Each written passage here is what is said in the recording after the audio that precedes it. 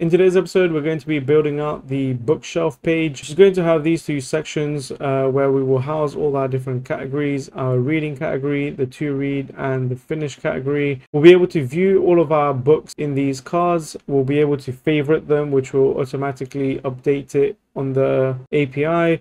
We'll also have a menu here which we can change the status of them. Again, if we change this to finished, it will load and actually set it on the API, and it's all happening in real time. We'll also be able to click on view more and have a dialog pop up with different information about the book. If we click on read more, it'll open up an info link. Maybe we'll be able to get a preview of the book and be able to get an idea of what's inside it. We'll also be able to delete books from our bookshelf, as well as handle pagination to our AWS AppSync API.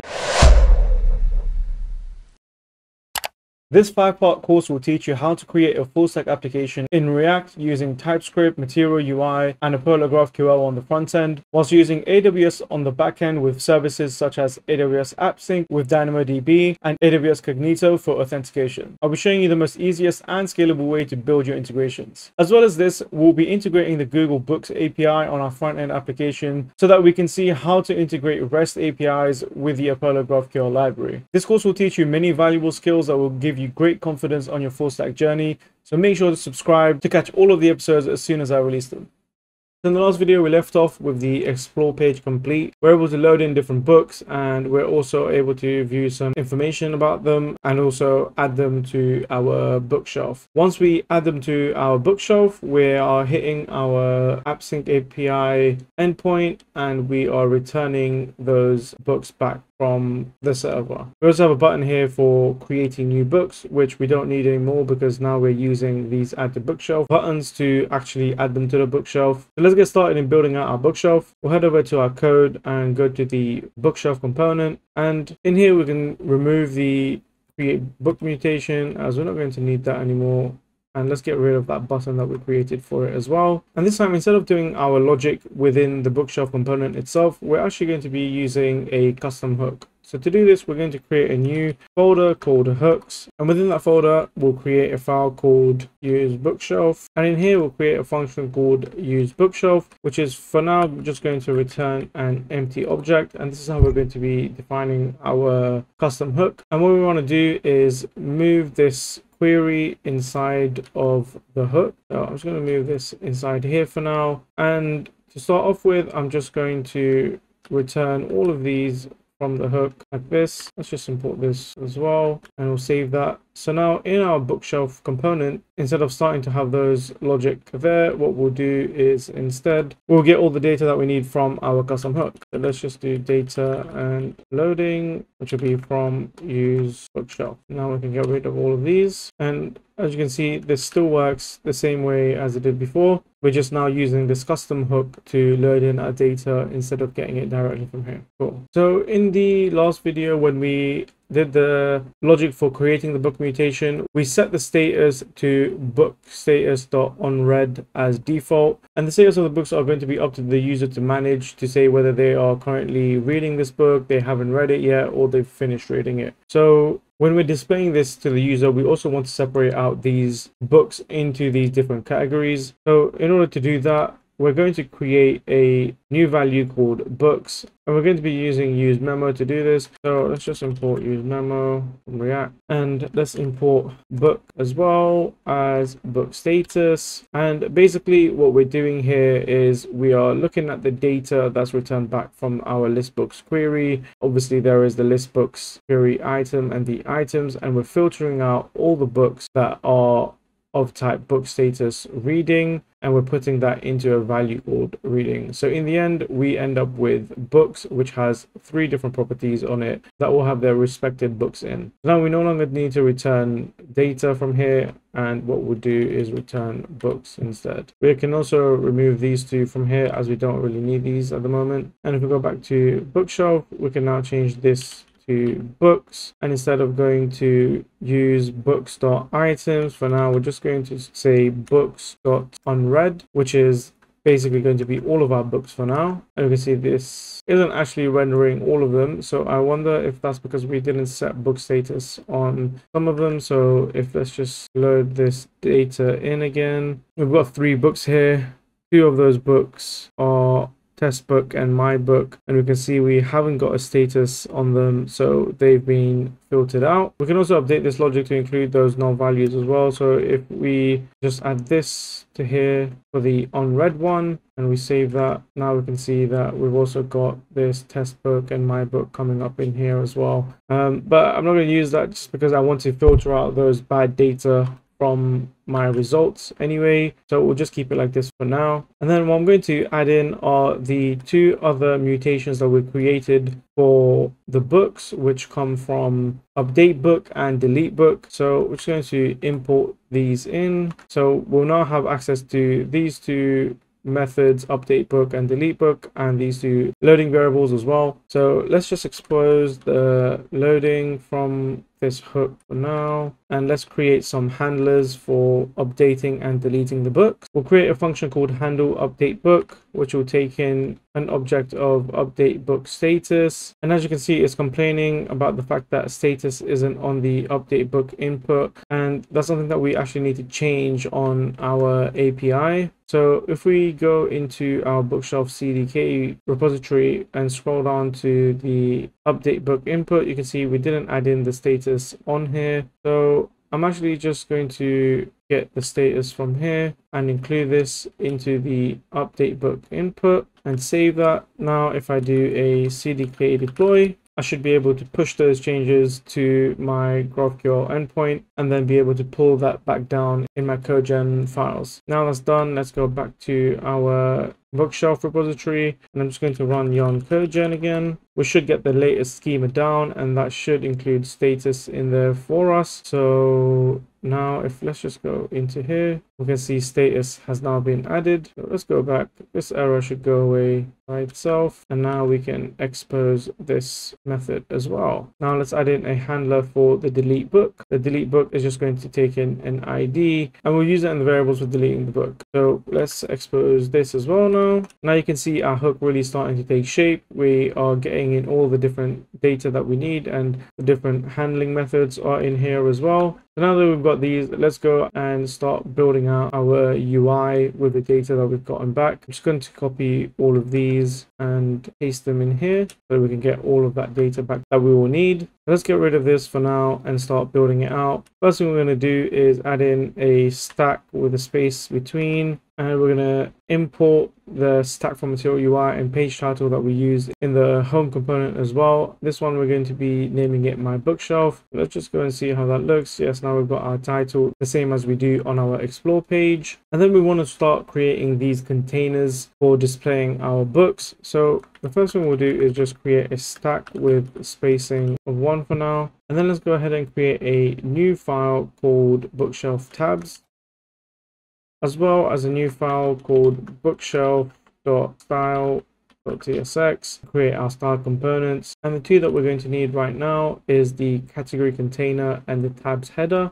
These will just be styled boxes with border and border radius, and the tabs header is just going to have a solid border bottom. We're going to start off with this component. We have a props interface of tabs, which is an object of any name pointing to a React node, and then also taking in the books count. So basically we're saying there is a name attached to another React component, and we're going to be using these to show the different tabs. We have a stock handled tab management here.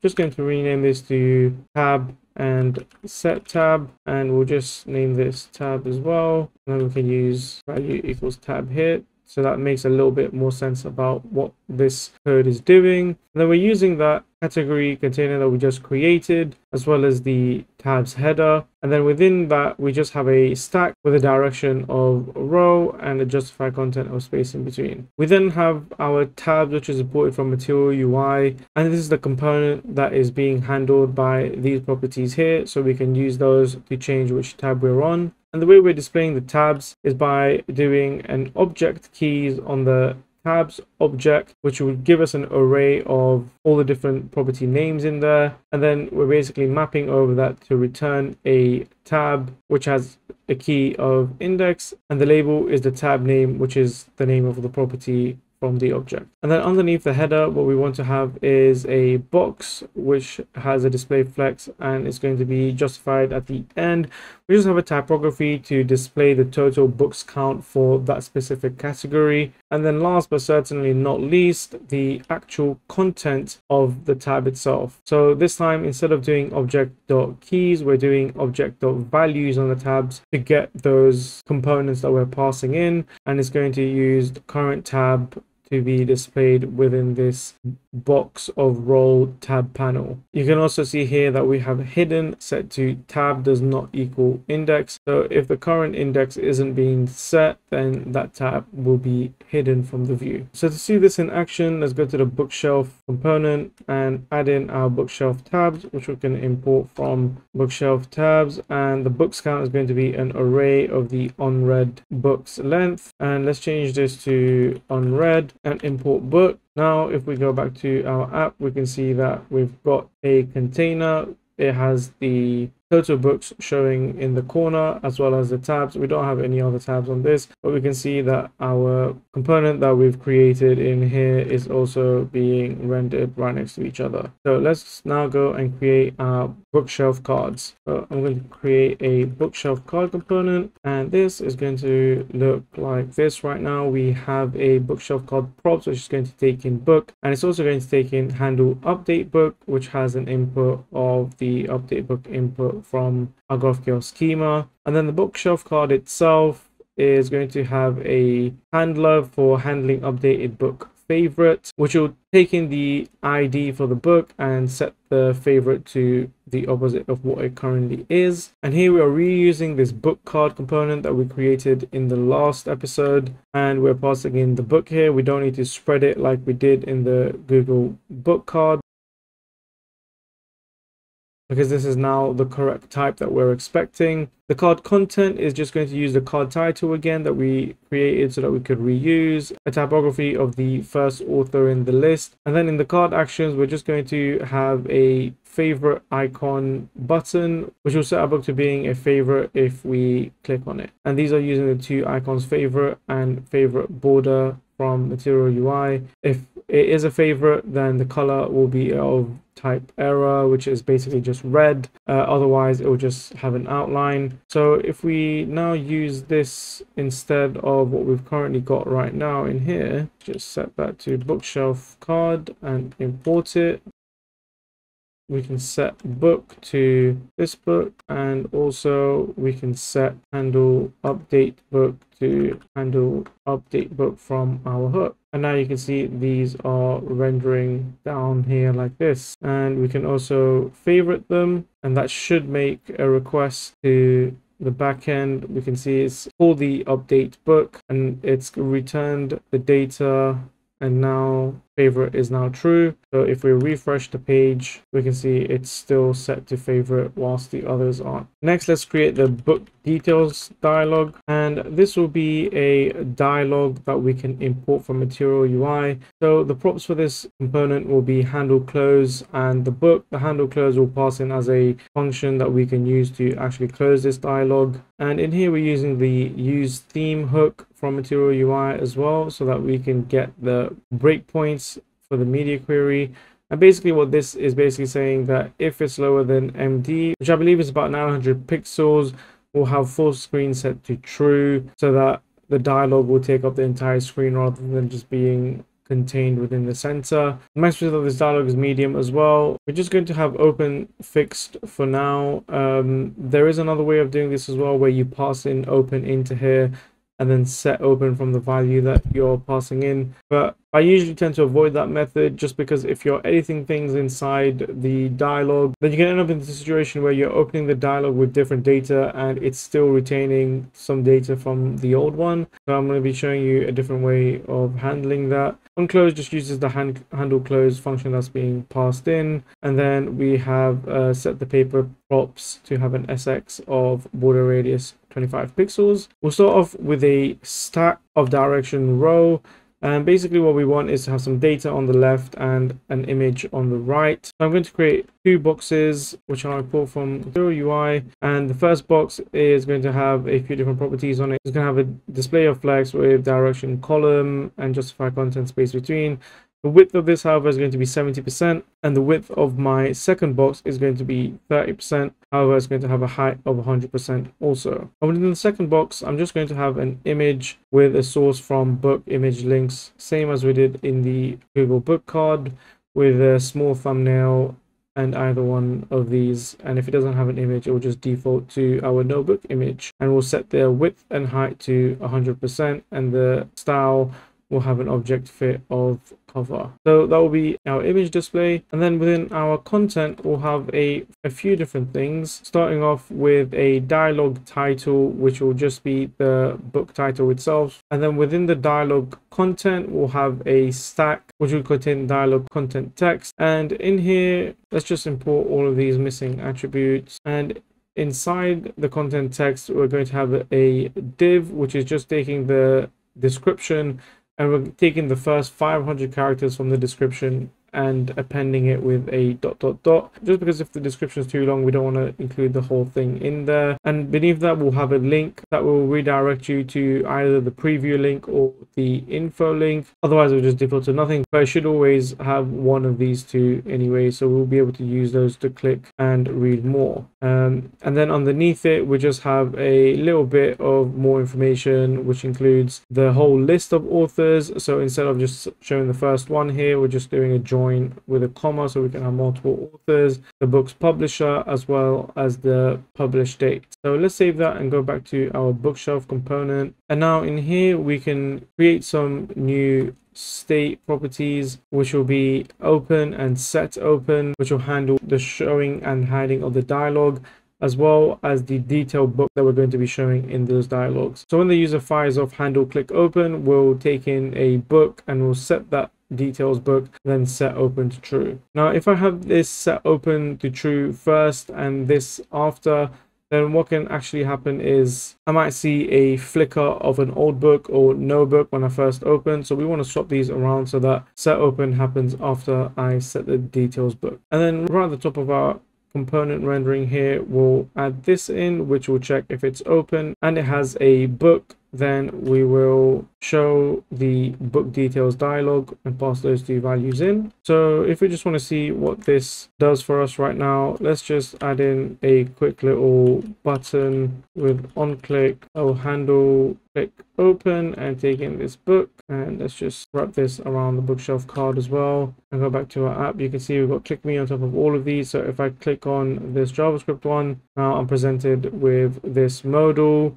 I can click close to close it, and I can click read more, and that will take me to the Google Books page. I can actually view the whole book here. Sometimes it will just show you a quick preview. So that's a pretty cool thing that we can do with those links. Cool. So we're not going to be actually having it in that button there. So let's just remove it from there for now. And the next thing we can do is create the bookshelf card menu, which will start off looking like this, which will take in bookshelf card menu props, take in the book and handle click open. And the bookshelf card menu itself will have these anchor L properties, which we will use with our menu.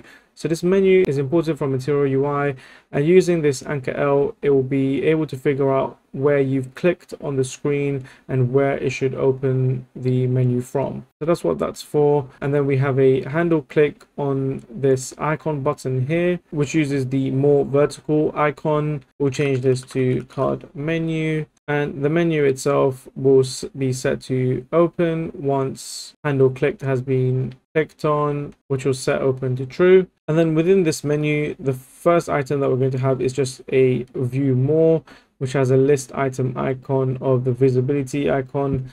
And when we click on handle view more, that's going to do handle click open, which will show the menu to us. So let's go and add this into the book card component. And we're just going to add it in underneath here. So let's import this, and also let's import handle click open as well.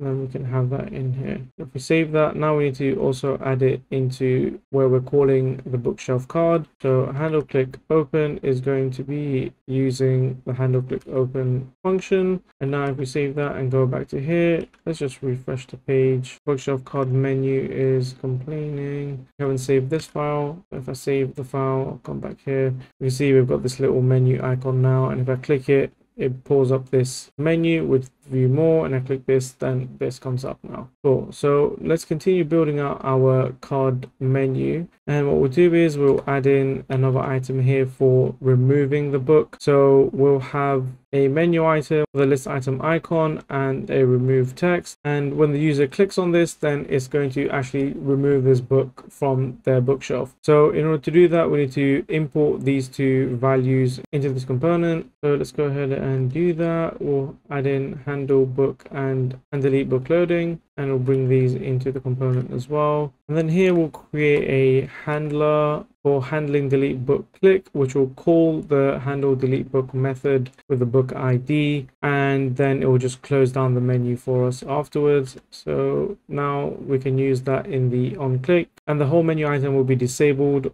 whilst it's loading, and we'll also be showing a tiny little spinner whilst it's loading. Otherwise we'll show the delete icon. So we actually need to create this small loading spinner first. So if we go to the bookshelf style, and here we can create a styled circular progress, and we can just set the max height and max width to 20 pixels. I'm also going to set the color to main here. And now if I go back to the menu, I can import that from the bookshelf style.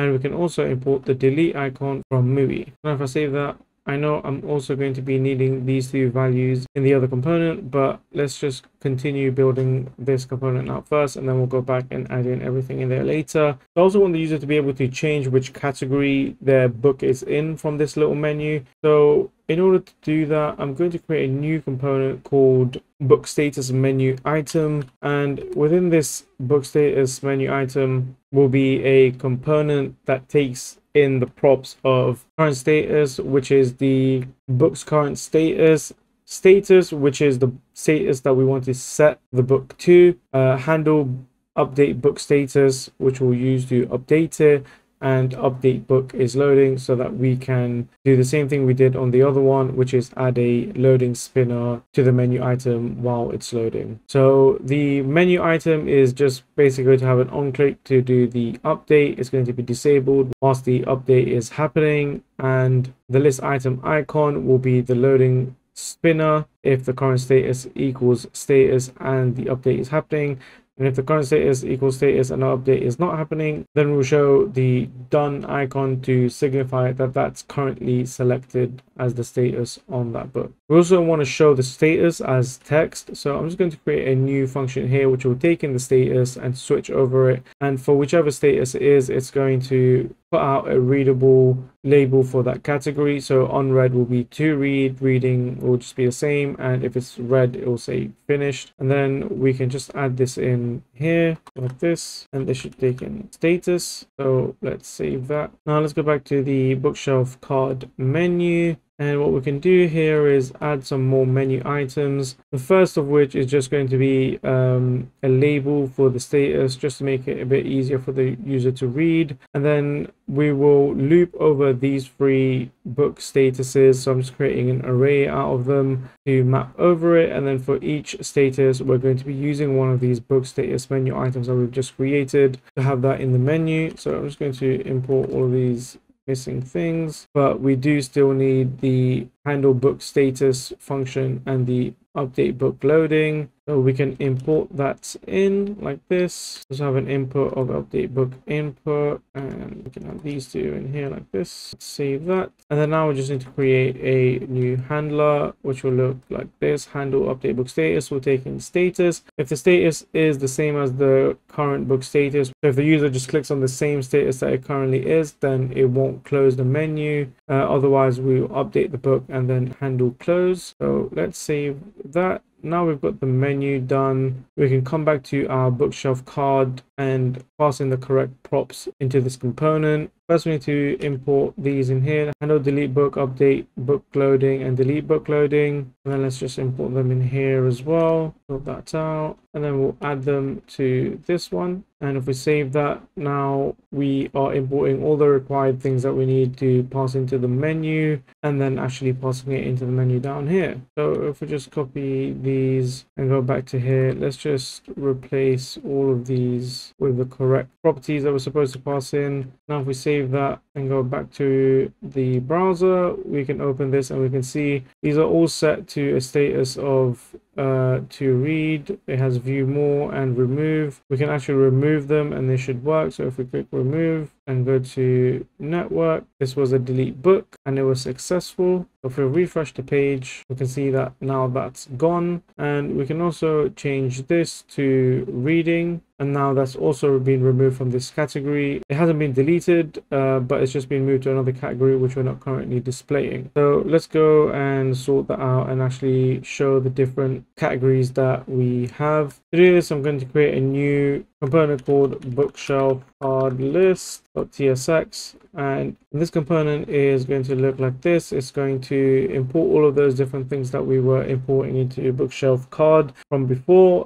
but instead we'll be taking in the list of books as well, and we'll be using the use theme hook again to check that if it's a mobile view or not. And if it is mobile, we're going to change the stack direction from column to row. That'll just make it a bit easier to see on the mobile phone. We'll have spacing of 1, padding of 2, and overflow will just be auto.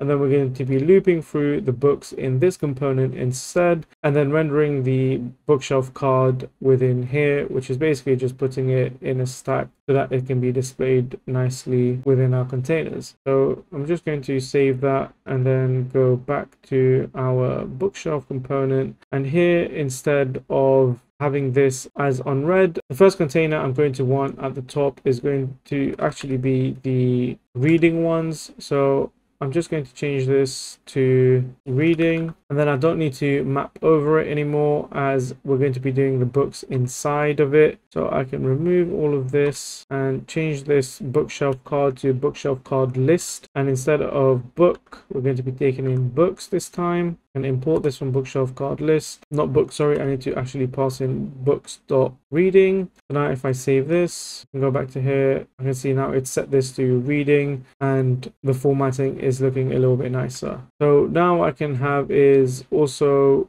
another bookshelf tabs underneath where I can show the other two categories. So first I'll have unread, and then secondly I'll have the read books. So in here I'll have this as to read, and this will be unread, and then I'll have another tab in this container which will be finished, and this one can be set to read. Now I can go back to my app and you can see I've got these two containers. The first one is reading and the second one is to read, and also I've got a finished tab in here. I'll go back to explore and just add in a few more books, and I add in some random books, and I go back to my bookshelf and to refresh the page. I've got all of these books loading up, and I can change them to finished. So now it's in this category, and if I want to change it to reading, it comes up in here, and all of that is happening on the back end as well as the front end. Now let's handle how this loading thing is happening. Obviously we don't want to keep it as just like loading ...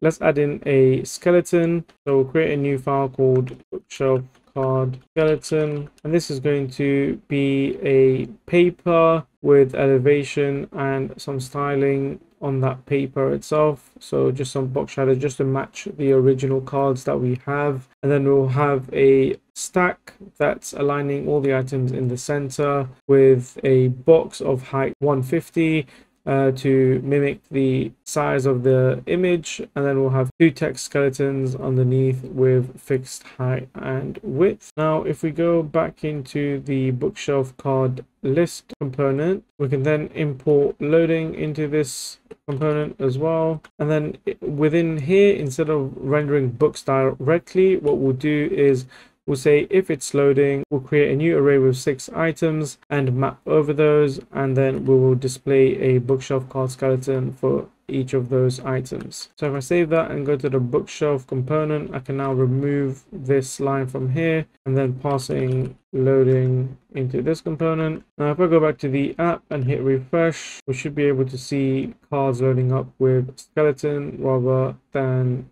loading ...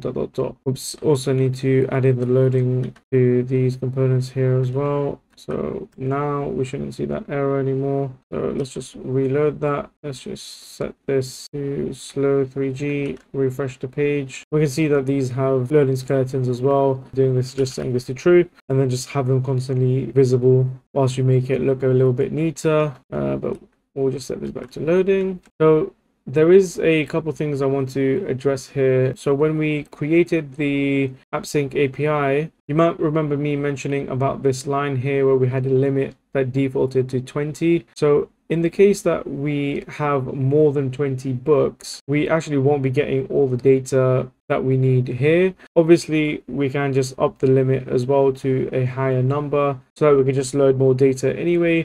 But to make this scalable, we want to add in some pagination with our backend API. So I'm going to show you how we can do that. So if we go into our hooks and go to use bookshelf, let's add in fetch more to this use list books query. And then we're going to create a handler so that we can actually click a button and fetch more items. So those of you that watched the previous video would have seen me do something similar with the Google Books API, where we changed the start index to books.length to get the next set of results. However, in this case, on our AppSync API, we receive a next token when there are more items for us to get. So in this case, we are just going to be passing in the variables, the next token that we get from our data. And then in our update query, we'll look at the previous result and the new result. If there are no more new results, we'll just return the previous results. Otherwise, we'll set the items of both of those results into these two variables. And basically, if the new one has items, then we will create a new array with the previous books and the new books, and then return those combined results to the cache so that we can get an updated version of that in our local cache. We also have to manage the loading state of this ourselves, so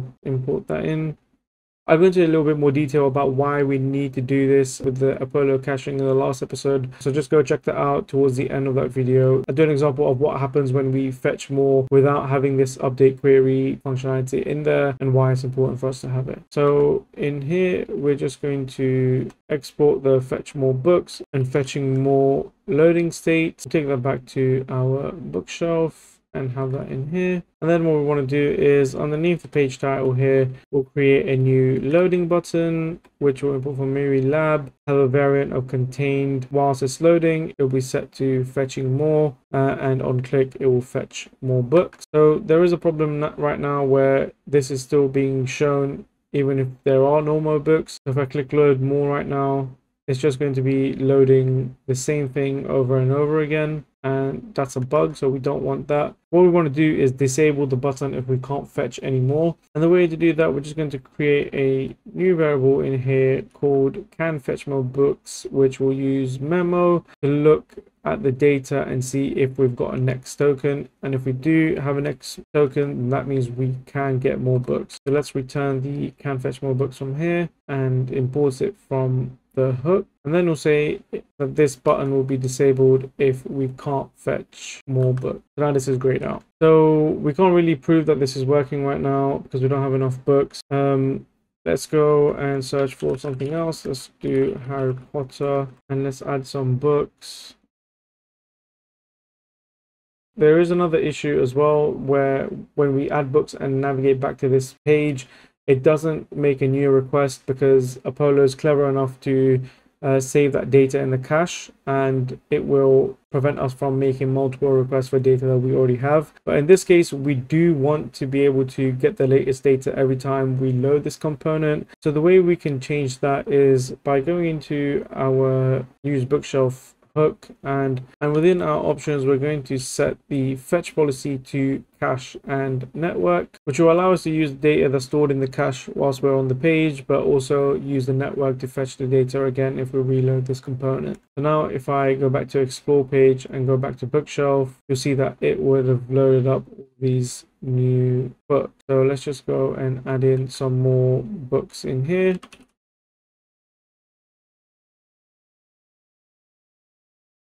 Going to add this book. I can add on anything at this point. Going back to my bookshelf, these have started loading in. I've still got 13, 14, 15, 16.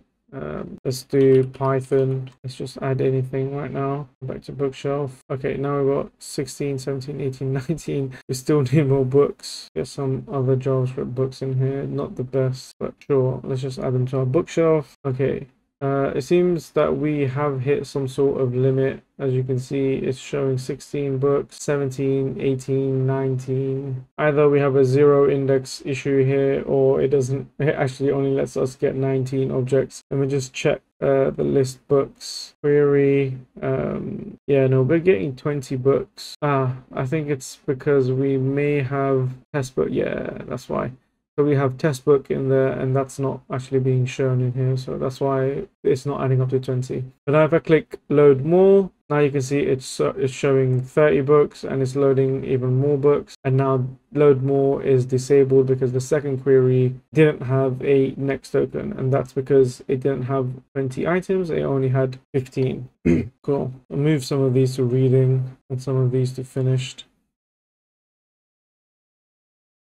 So one final thing that I wanted to show, which was regarding the cache again. If we now delete one of these and click remove, we can see that if we go to network, delete book was a hit and it was successful, but the Python for Dummies book is still here. However, if I refresh the page, it's gone, and that's not because I need to load more. Even if I click load more, it's still gone. It's been removed. So what we want to do is when we delete the book, we want to have the latest data showing.